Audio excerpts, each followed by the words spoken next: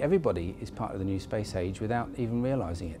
The infrastructure is there and it's been put into place over the last sort of 50, 60 years, and now that it is there we're really starting to see the benefits, and everybody uses space technology every single day of their lives.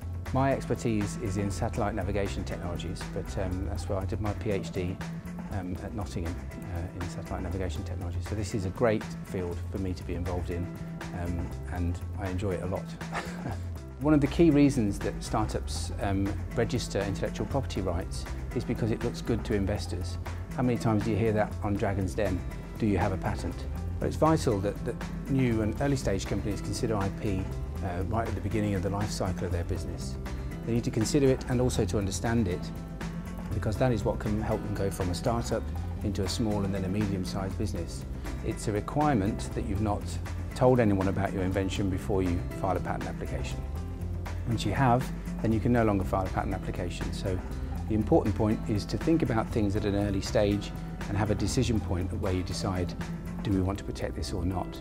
Otherwise it might be too late later on. Definitely apply for this competition. It's one thing to have an idea, it's another thing to take it and make it into a business.